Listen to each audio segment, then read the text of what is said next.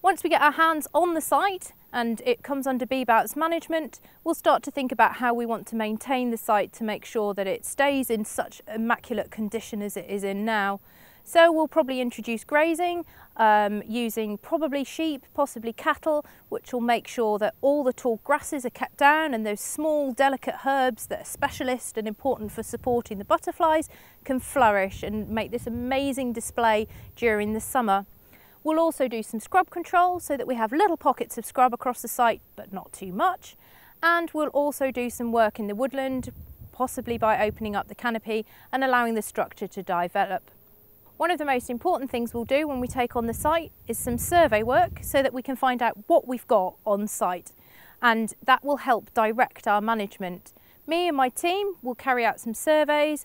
We'll assess all the different species that we've got by carrying out quadrats, looking at the flora and butterfly transects so that we record all the different species and how diverse and abundant they are throughout the season. And this will then help tell us, are there particularly rare species that we need to be managing for, or direct the management in particular ways. It will also tell us whether the site is improving or, remaining stable into the future. So one of the other important uses that we'll have for the survey work is to provide information for visitors coming through the site.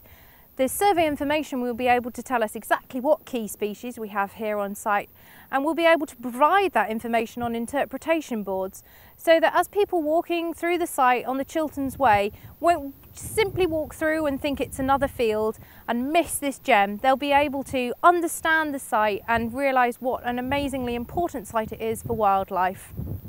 So for me, Yoesden is particularly important because not only does it support a wide variety of animals and plants that we would see in a good chalk grassland, it's already got this amazing assemblage, and we need to be here to preserve it and look after it. If wildlife organisations weren't here, then it would easily be lost.